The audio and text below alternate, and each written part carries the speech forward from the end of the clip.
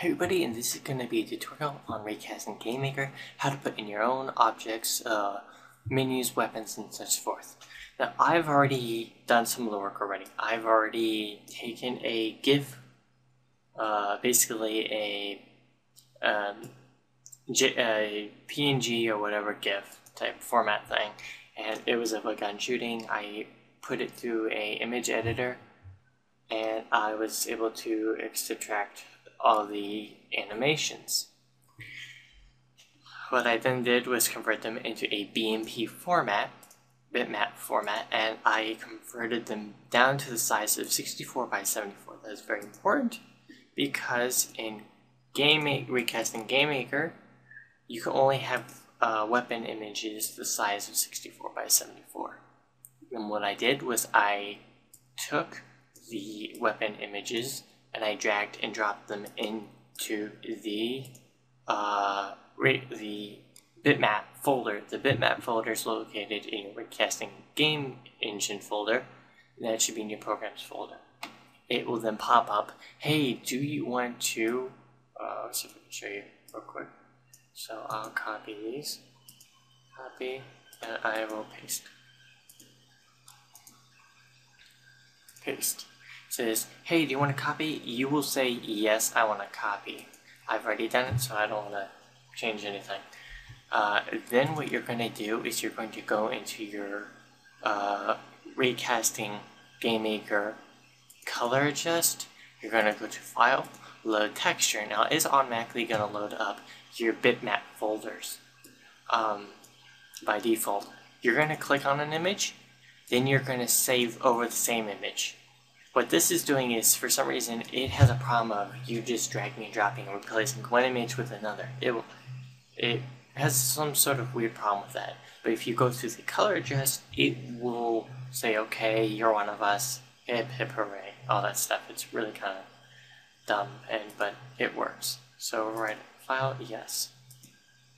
Then what you're going to do is you're going to go to Game Bitmaps, import Game Bitmaps, and this will import it into the engine saying it is a usable texture or object. Now, to replace your HUD and all that stuff, what you're going to have to actually do is basically find out what its dimension is. Like this, the menu is dimensions 320 by 24. Well, what you're going to do is you're going to go to Paint, one of your other programs, get a 320 by 24, and then add in stuff. Now, it has to be almost exactly like this. You can change it up a little bit, but you can't replace level, put it over here. Take health, put it over here.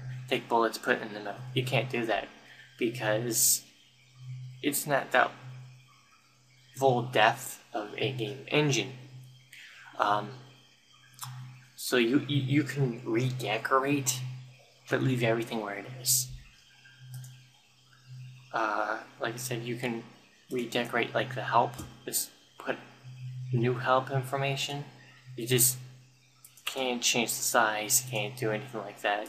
On the bullet, you can only have one bullet, so what I do is, in the game engine, let's see, enemies, import floor and ceiling, import weapons. I usually set everything to not show the bullet. So on the knife you wouldn't have a bullet. On a weapon 1, it's a 1911 handgun. I do not, I say, it's asking me, do I want to show the bullet? I say no, I don't want to show the bullet. Now if I had a flamethrower, yeah, I'd show the bullet. Because then all I would do is then replace this bullet texture, which is more like a red flaming iron ball, with a fiery texture. I set the explode to explode, or maybe if I had a missile, I would then do that. I would then show the bullet as a missile and then do the explode as a missile exploding. So, hope that helped. And if you have any more questions, please note down below or send me a note, YouTube message, whatever, and I will try to get back to you as soon as possible. Bye.